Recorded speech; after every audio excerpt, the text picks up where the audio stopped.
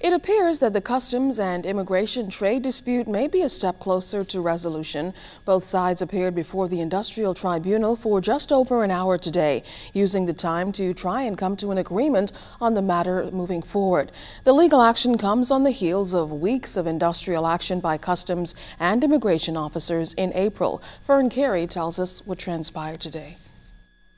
To avoid wasting time, the court informed both sides that the new government may change the complexion of the case for the Bahamas Customs, Immigration and Allied Workers Union. The tribunal also feels it may be best to adjourn the matter to allow Crown Counsel David Higgins to get new instructions from the incoming Attorney General.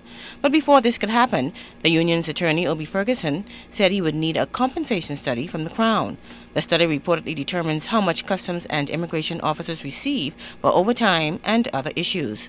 Another item in dispute is the shift system in place for Customs and Immigration officers. According to Ferguson, under the industrial agreement, they are required to work from 9 a.m. to 5 p.m. 5 days a week with 2 days off, but that is not happening. This prompted Higgins to inform the court that workers were paid $1,500, inclusive of outstanding grants and compensation, before May 7th.